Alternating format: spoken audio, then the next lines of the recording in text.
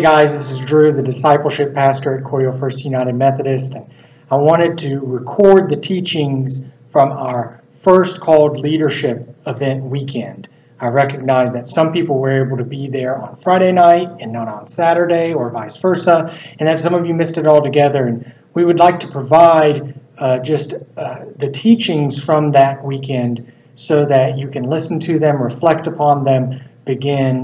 looking at your own calling and what it means to live that out as a part of Cordele First,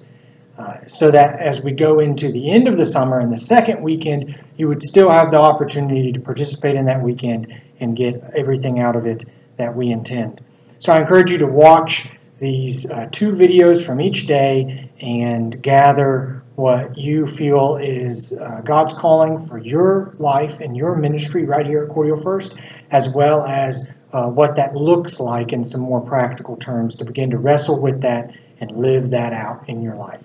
Enjoy the Friday night video that focuses on calling, and then go ahead and look at the Saturday video where we're going to look at the idea of pastoring and how not just the staff or the people that are hired are doing the work of pastoral ministry in the church, but that you, as God's people, are responding to the calls on your life, and you're living out pastoral ministry, even when sometimes you don't realize it. And so we want you to begin to wrestle with that, to struggle with that, to figure out what that looks for you